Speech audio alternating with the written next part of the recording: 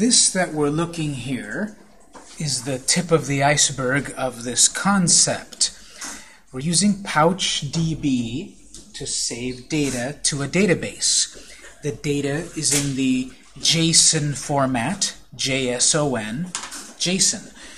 This format that we're seeing here is actually pretty universal nowadays. Seeing this JavaScript object notation is quite universal. Twitter uses it, Facebook uses it, so many websites and data storage entities use this format, which is JSON, JavaScript object notation. And it's simply that things are written in a very specific format. Pouch uses that format as well as its own methods, put, get, and other ones. That's the big idea with what we're going to do. We've got this system with an input field, right? Save comic.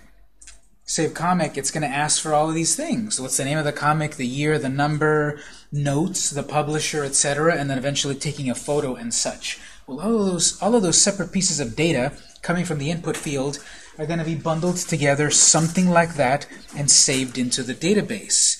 So JSON format is going to be something that we're going to be using a lot in this project. So I think it's really important to really understand JSON format.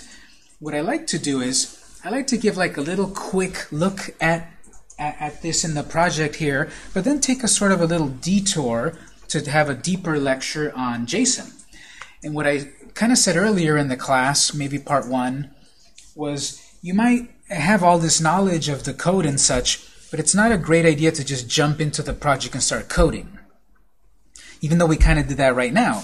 I wanted to show the example about we're going to write some code like this. It seems perhaps graspable and such, but we should have a deeper plan. So we're going to take a little segue to do this lesson. We're actually, let's go ahead and save your work and exit Visual Studio. Save your work and then exit Visual Studio completely, and let's go to the web browser, and let's go to the website json.org. JSON.org. So JSON is a standard that is very common nowadays in data interchange. This is like the official website of the documentation of this project, JSON.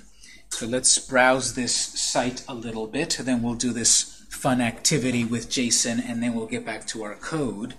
Because the better you understand JSON, the more it makes sense in our project, as well as many future projects, because like I said, if you want to make an app that connects to Facebook, if you want to pull Facebook feeds and show them dynamically in your app, they're going to give you data in JSON format. If you want to make an app that interfaces with Twitter or many other data stores, they often interface back and forth with JSON. So the better you understand this, the better it is. So, looking at here, JSON is a lightweight data interchange format. It's easy for humans to read and write. You can read the whole info there. The important part, the schematic here. Well, an object is in this format. It needs the opening and closing curly braces. There's some sort of string, colon, value separated by commas for every amount of data. You can put an array in the object. So square brackets plus the value separated by commas, all of that in square brackets. So arrays can go inside of JSON data. The type of data that we can store here in JSON is a string, and a value can be a string in double quotes, a number, another object. So you can put a whole JSON object inside of a JSON object. We can have arrays. We can have Boolean values, true or false, or null. Our string data can be any Unicode value. So all the letters A, B, C, all the numbers, special characters like upside down exclamation points, or Japanese letters, or Hebrew letters, etc. We have special characters. Maybe we're going to have you know, we need an enter or a carriage return. Well, it's \r. We can put things in hexadecimal 4 digits, \u plus the 4 digits. So all of this is in double quotes. And then numbers really fancy here. So you can have optional negative numbers, trailing or preceding 0 numbers, all the digits, dots plus the fractions. You can even go up to exponents, positive and negative values, you know, exponential values. Really, really fancy way of saying any number. And then you can read on here, well, how does JSON work in COBOL? How does JSON work in C? Or how does it work in PHP? So really good documentation for all of these languages that you may know. How does it work in these languages that I know? And notice it's like all the languages, basically, because JSON is so popular nowadays. We're using JSON and PouchDB to save data to a database. As I've said before, we're going to save the name of the comic, etc. We're also going to save a photo of the comic and the barcode and stuff. Well, now we're dealing with picture data, and it doesn't say anything around here about being able to save pictures into the database.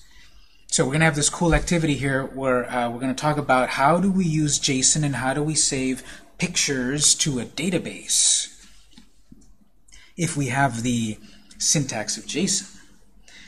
So I've got a starting point file for you here, actually. I put it in during the break. If you go back to the network folder, from the network folder you need to get a copy of the folder that I've got in there called JSON Practice 1 Start. Copy that folder to your flash drive.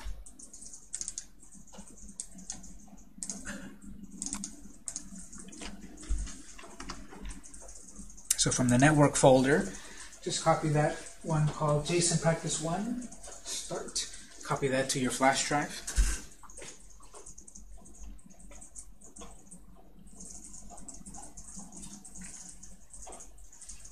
Just copy the whole folder as is.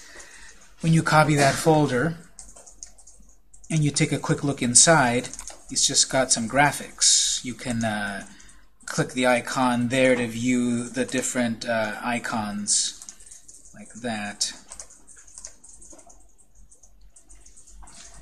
These are some graphics of different social networks. For this quick little project that we will do, I want to store in a database a listing of several social networks. I want to store the name of the network, a little description, etc., and the picture. So this is going to be similar to what we're going to do within our app. And this will give us more practice in using JSON, reading JSON, retrieving it, dealing with the data, dealing with the format, that is, of the data. We're going to bring up our old friend Notepad++ to do some quick code editing. We don't need Visual Studio just yet. So go back up to your Start menu and let's load up Notepad++. Remember from last month we were using this as our main code editor. We've graduated over to Visual Studio because that will allow us to debug on a device and to compile our code for devices. Notepad++ is a plain old code editor we saw last month, so go ahead and go to Notepad++, File, New, and then File, Save As.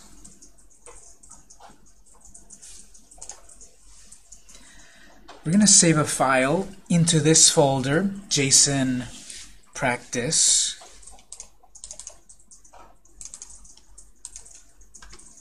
We're going to call this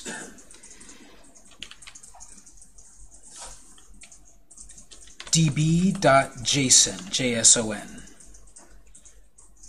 Save as type. I think you've got JSON from the list here somewhere. I think it's the very last one. Or somewhere there. JSON, JSON, somewhere. should be at the bottom. So select it down at the bottom, db.json, and save this into your folder with those pictures. This is going to be a database where we're going to store various pieces of information of these networks.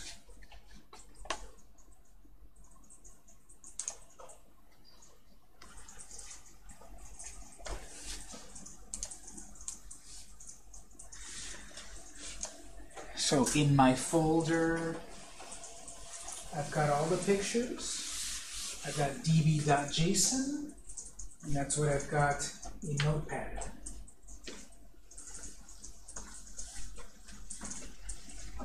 So this file will contain the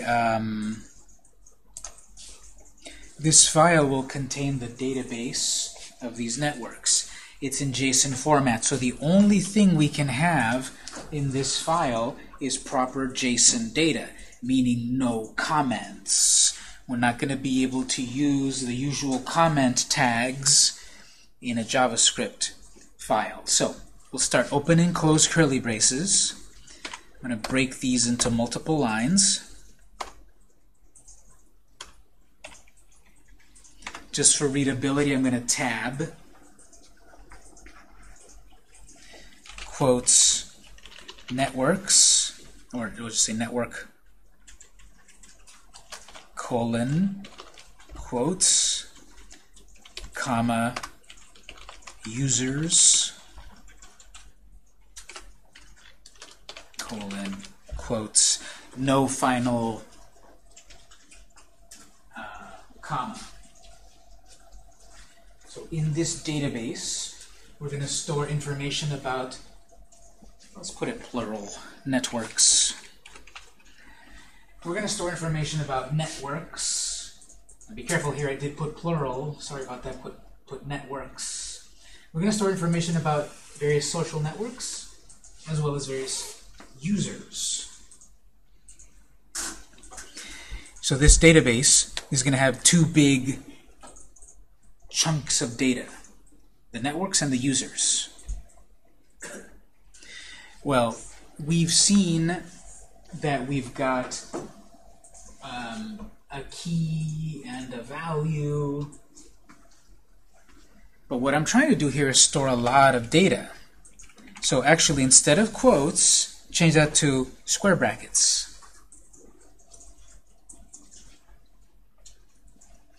This is now an array. I can store many pieces of data, all related to networks.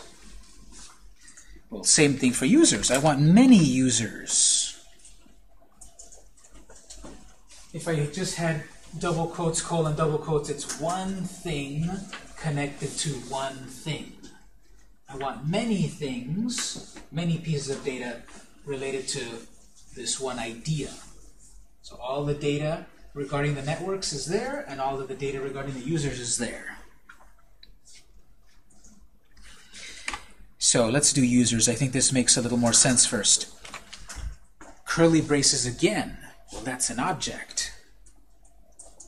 Comma, space, curly braces, comma, curly braces.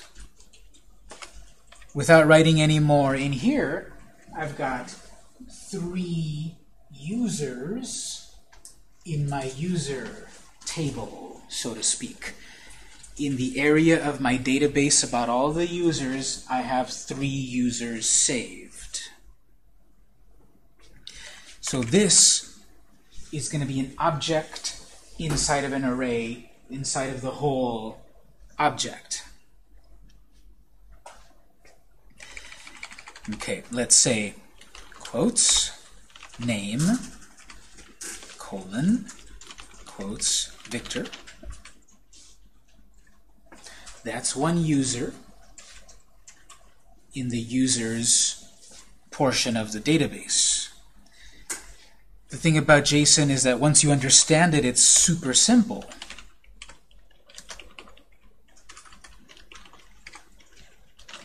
We should write it properly, capitalized and such. See what I'm getting at here? We've got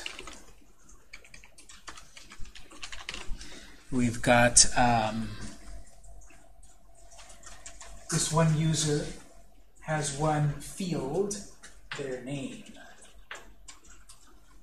comma, another user, their name, comma, another user, their name.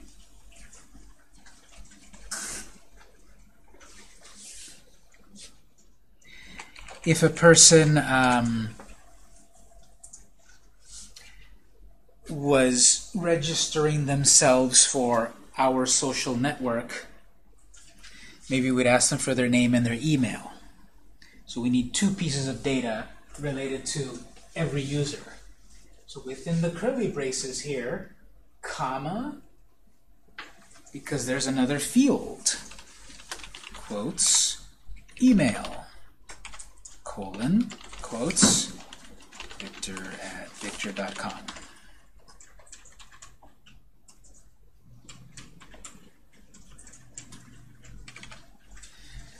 So where this is opening and closing, now this is, again, all of the data of one user. And of course, it's very important that you mind your commas and all of that. Name, field, comma, email field, no comma there because it's the final piece of data in this object, comma, another object. So I need the email field for the other user. Now it's getting harder to read, so I'm going to break this apart into multiple lines. I'm going to break it right here to put that on its own line. And then after this comma, break it there. And after that comma, break it there. This one user, comma, another user, comma. Well, I need the email field for Janet, and I need the email field for Luke.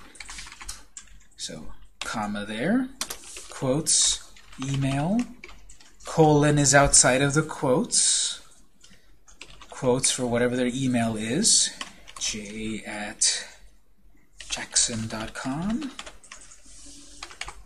Then we've got for Luke, comma, quotes, email, colon, quotes, lsky@rebels.org. Sure. So one field, comma, a second field, no comma, it's the end of the data, but a comma there because we've got a brand new user.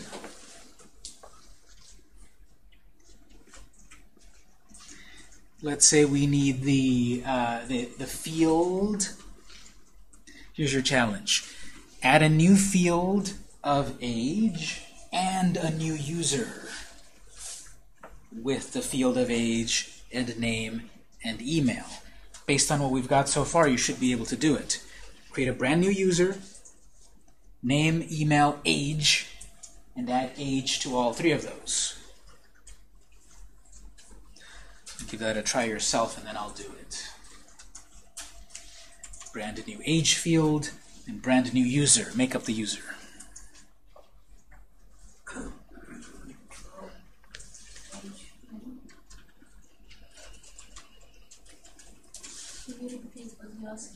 Age field. Give all three of them an age field and create a brand new user.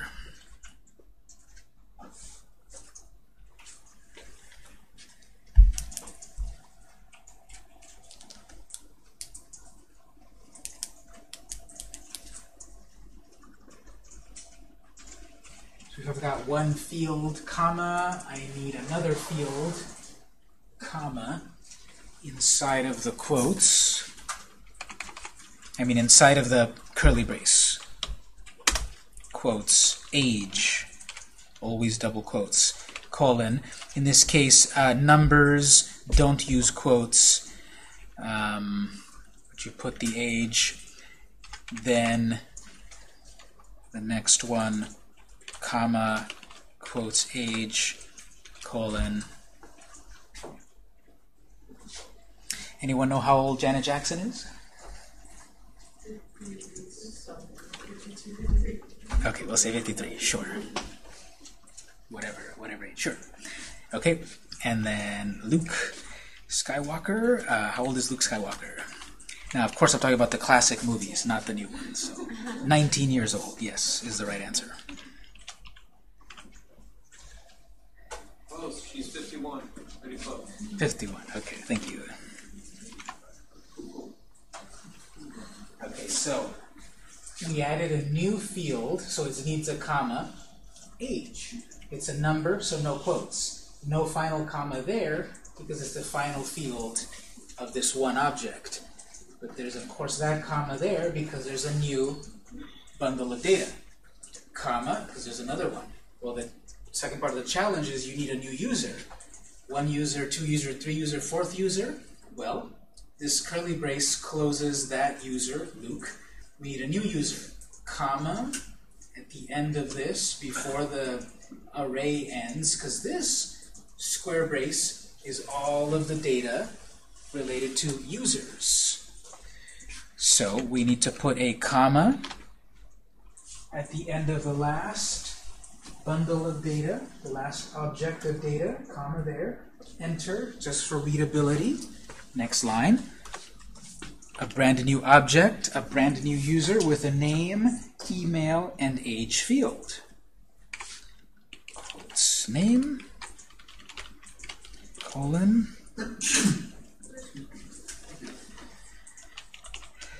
to Maria, comma, quotes, email, colon, Maria,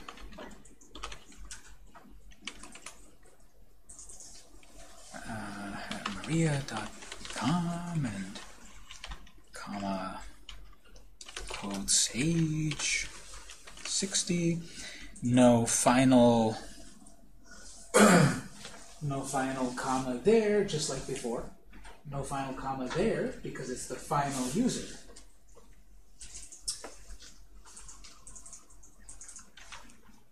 So here I have 4 users, which are defined as objects in an array, all part of the user's field. And again, just for readability, you don't have to do this, but for readability, you could also do this. Break this to its own line, and this one to its own line. And the same thing with all of these others.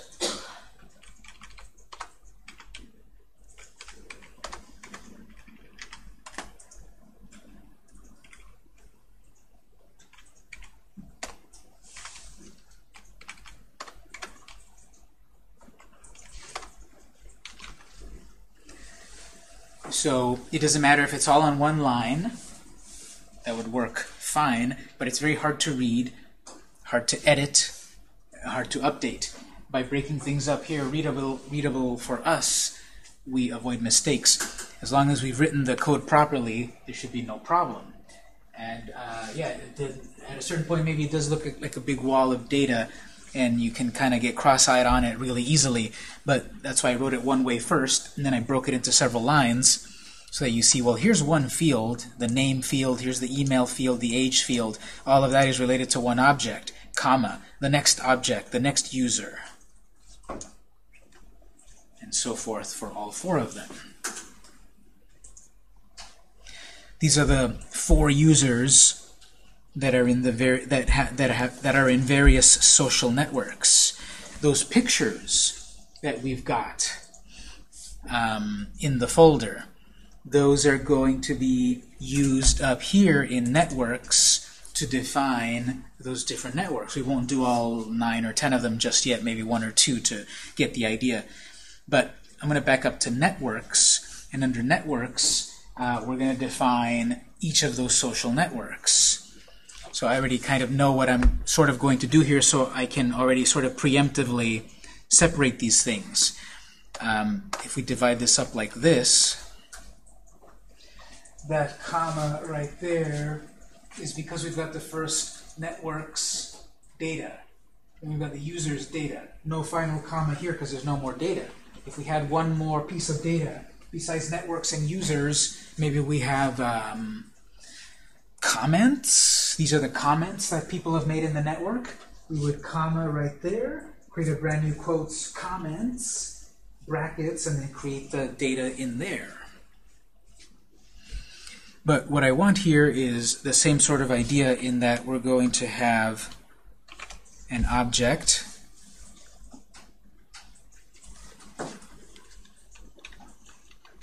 we'll do 3 objects. No final comma, because those are the 3 pieces of data there.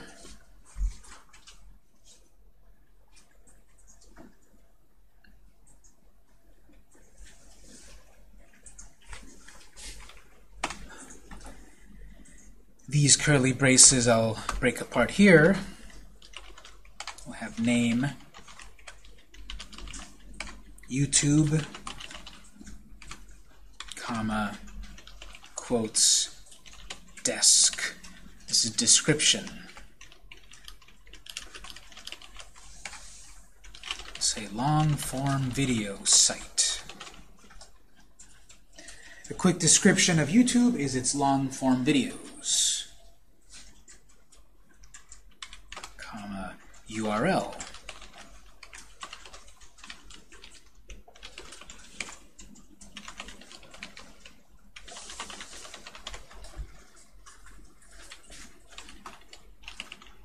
Comma, picture.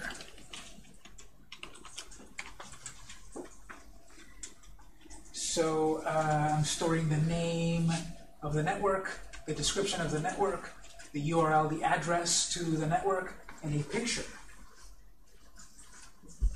So most databases don't actually store the raw data in the database. Technically a picture, we see a picture as colors and shapes and all of that, but technically a picture behind the scenes is data. It's ones and zeros and code. A picture itself is also code. And technically you could, if you break down the picture into the actual raw data, that data could go in that field. But it's not very common to actually do that in real databases. It's simply a path to the data. So if you had a folder of images, / picture. But I have it really simple in our project here. All of these pictures, they're called pic01 ping, pic02 ping. So it's just pic01 ping. That's a valid path.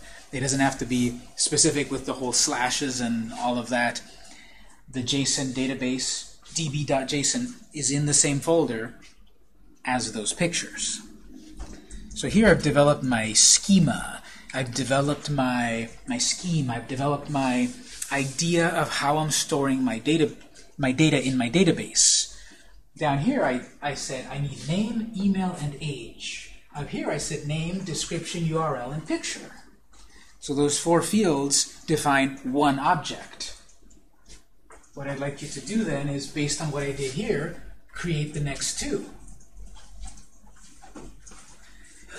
These icons are YouTube,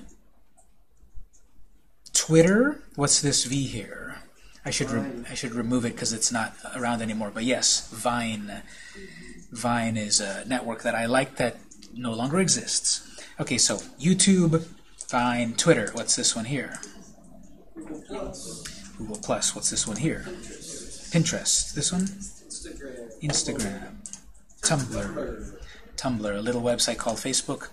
And the last one here, SoundCloud. We're only going to do... Yes, I do. He's being social on social media, yes. So we're only going to do 3 for the moment. So the 3 are YouTube, Vine, and Twitter.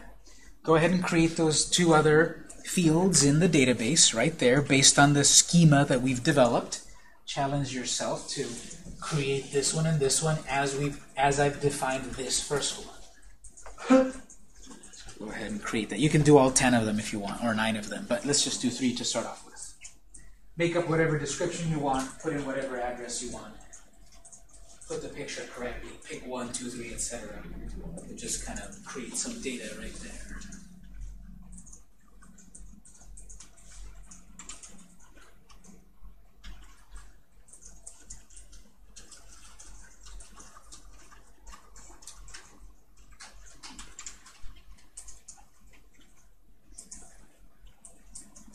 Facebook?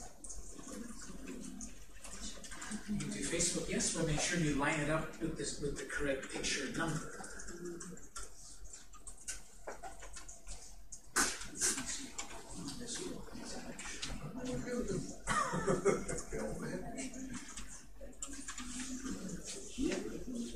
I'm curious,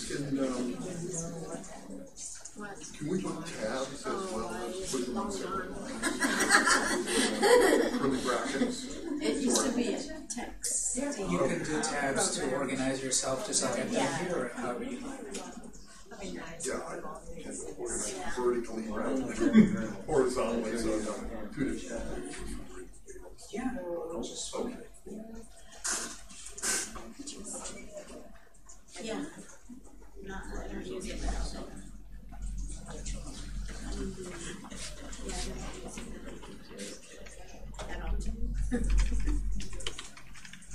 So did you figure out the shortcut to do copy and paste? Yes. If all of these are the exact same fields, just copy name, description, URL, and pick, and then change each one.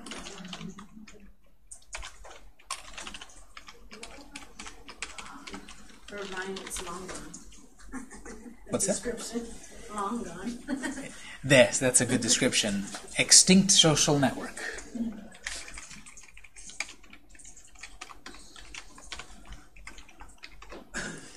I'm just going to do these first 3. So the idea is that we've created a scheme to define our data. That's what a database is. You know, if you sort of think about it, this is a database, sort of, where you sign in and stuff. That's a database because it's got columns that everyone uses over and over. There's the column of your name, there's the column of the time, there's the column of total hours. This is like an ancient database, not a digital one, I mean.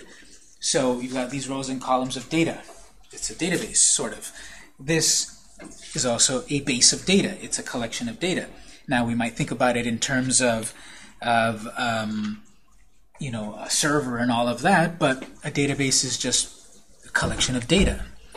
280 character missives, and then twitter.com.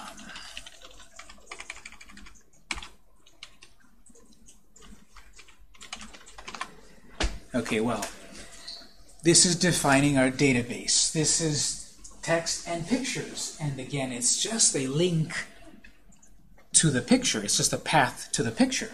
What we're going to do then is write a very simple HTML website that connects to this database, and then we'll have it randomly load one of these pieces of data. We'll have it randomly display, when we press a button, randomly choose Twitter and display its picture and have an active link. Because, okay, it's one thing to have this data with database, but then it's another, let's get the data and let's do something with it. As I said, Facebook and Twitter, when you create an app that interfaces with their database, it will spit out something that looks like this. Well, then what do I do with that? That's not HTML. How do I display it on screen, and how do I dynamically deal with this data? So we've got the database. We've got some pictures in the database, so to speak. I want to write some HTML and JavaScript to connect to the database and then randomly pick a field and show it on screen.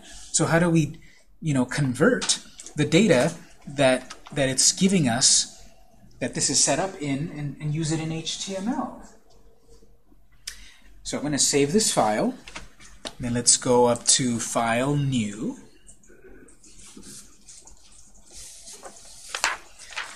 And let's save this.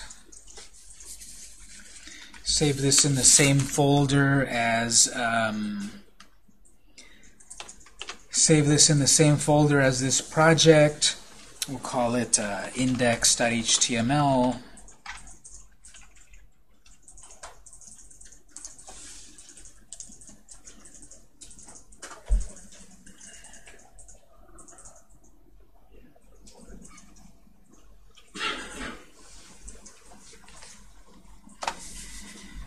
We get a brand new blank document. We need to create a very simple HTML project. So we haven't done this in a little while, but remember this about creating the head and the body of a project. If you remember how to turn on the code completion, you can do that if you want. This is the stuff we've seen before.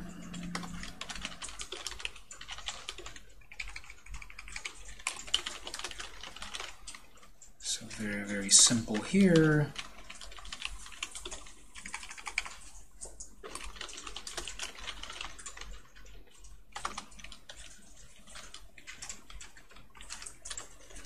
Ten lines should be enough. This very simple document. The idea is, okay, we've got this database defined somewhere.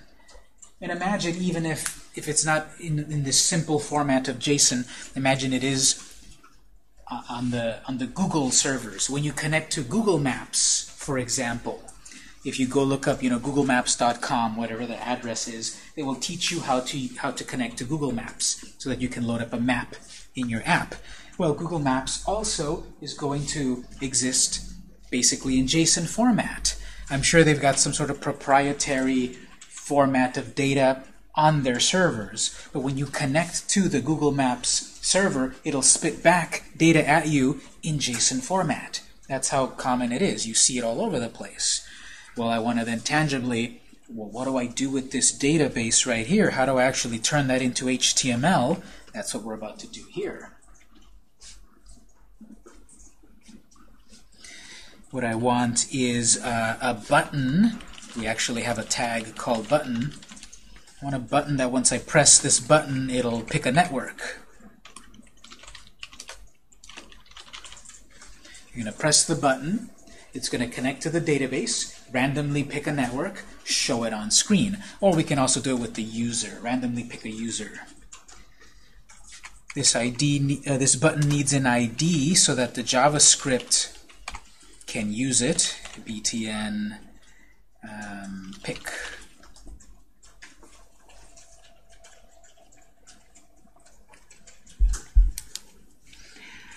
We want to show the results on screen. Every time we press the button, we want it to display on screen, so we've got a div placeholder with an ID.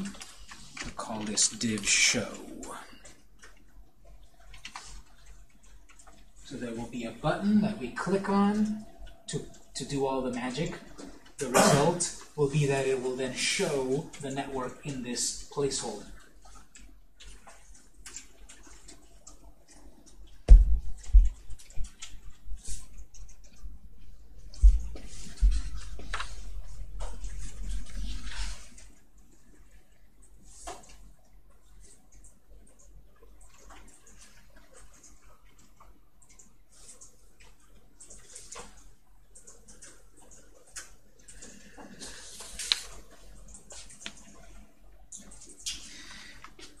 Now remember, you can go up to run, and then here we actually want to run this in Firefox. Google Chrome is going to give us problems a little later, because right now we're doing this project very simply in that we're connecting to this JSON data within our own folder. Oftentimes it comes from a server with security and such. So if we try to run this on Chrome, it might complain about security issues. So let's just run this in Firefox. And at the moment it won't do anything, of course. We're not there yet, but at the very least you should see this. You should see a button. If you F12, you shouldn't see any errors. You click that, nothing happens. But I'm going to set it up. We're going to set this up so that we press the button, we connect to the database, pick a network, show the network. All of that's going to be via JavaScript. So we're going to create a script block.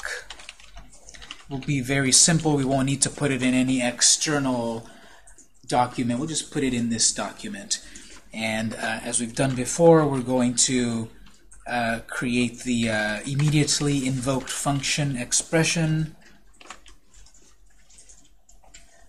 this open close parentheses, open close parentheses, semicolon, function, parentheses, curly brace. So we're going to create this anonymous function that we immediately run. This just is better and modern way to write JavaScript. Short answer.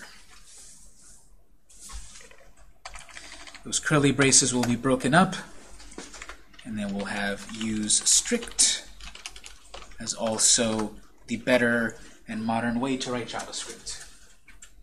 So of course there, don't lose track of your curly braces and pairs. Curly brace pair, parenthesis pair, parentheses here, function, parentheses. Use strict semicolon, and then we'll start our real JavaScript code.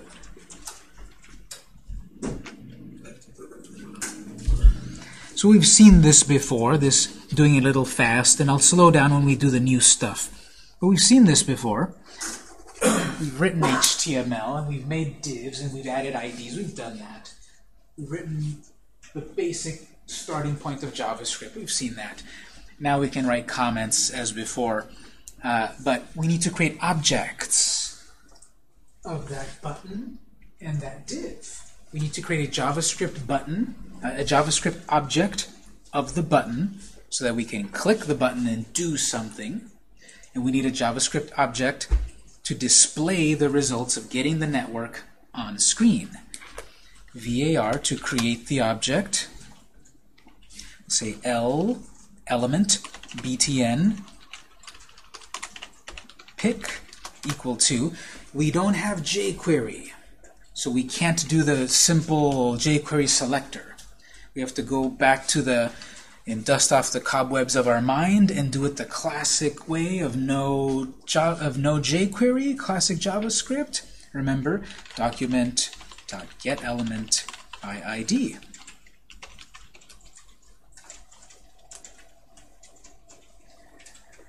We're going to create an object based on in the document object getElement method. Let's find some ID and use that as the shorthand for it. Quotes the ID of btn pick. We're not using jQuery, so no hash mark there, because we're saying right here get element by ID, so no hash mark, no pound sign. Same thing for the div, comma, tab, L div show equal to document dot get element by ID. And remember these open and close parentheses. Remember the uppercase I, but not the uppercase D. Quotes div show.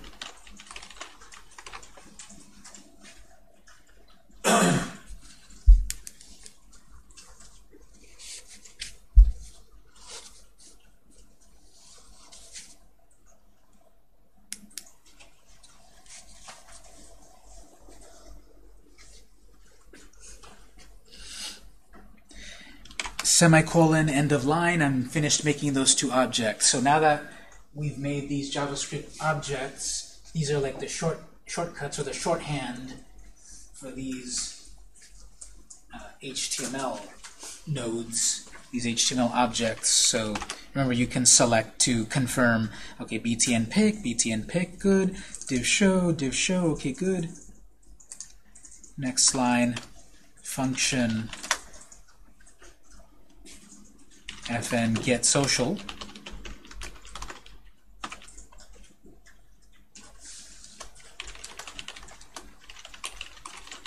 This is a function that its purpose is to get a social network.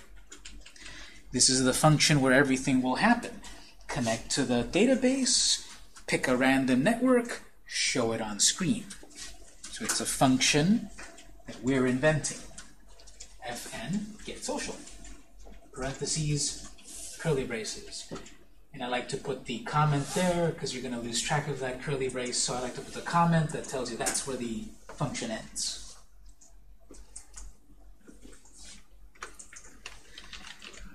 Usually also I like to make some quick console output, something like get social is running. If I see that in my console, it's telling me at the very least that the function is running when I expect it.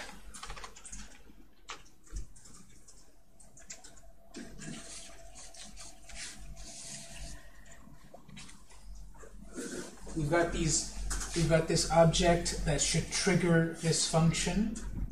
Well, we need the event listener to wait for a click. So we're going to do lbtn pick dot add event listener parentheses. We're waiting for an event. Remember, when we were using jQuery, we just had .on or .submit. Those were the shorthands in jQuery. We don't have jQuery, so we have to do the long way. Listen for an event, and the event is a click. So quotes here, click, comma,